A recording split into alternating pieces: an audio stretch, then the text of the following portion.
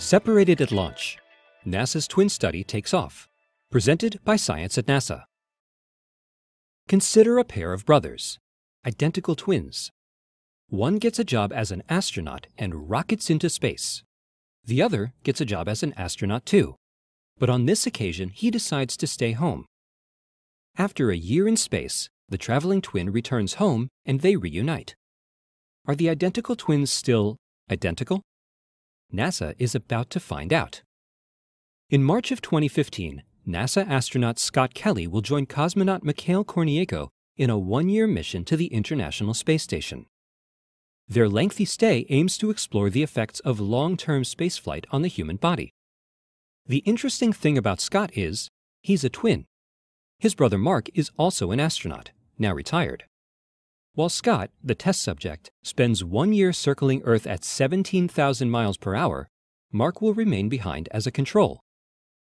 We will be taking samples and making measurements of the twins before, during, and after the one-year mission, says Craig Kundrat of NASA's Human Research Program at the Johnson Space Center.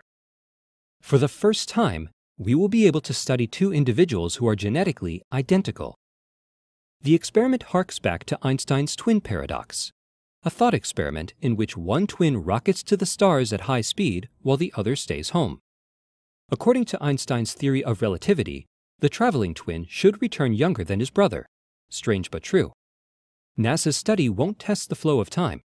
The space station would have to approach the speed of light for relativistic effects to kick in. Just about everything else is covered, though. NASA's Human Research Program recently announced the selection of 10 research proposals to study the twins' genetics, biochemistry, vision, cognition, and much more.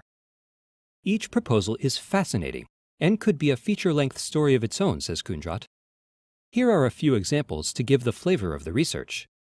We already know that the human immune system changes in space. It's not as strong as it is on the ground, explains Kundrat.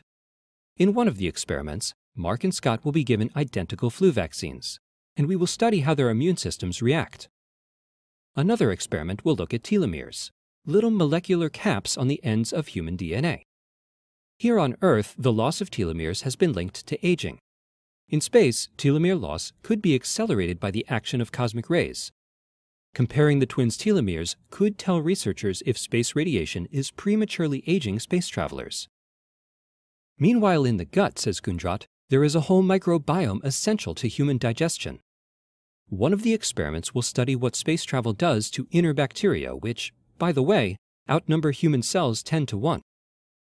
Other proposals are equally fascinating. One seeks to discover why astronaut vision changes in space. Sometimes their old glasses from Earth don't work, notes Kundrat. Another will probe a phenomenon called space fog, a lack of alertness and slowing of mental gears reported by some astronauts in orbit. These will not be 10 individual studies, says Kundrat. The real power comes in combining them to form an integrated picture of all levels, from biomolecular to psychological. We'll be studying the entire astronaut.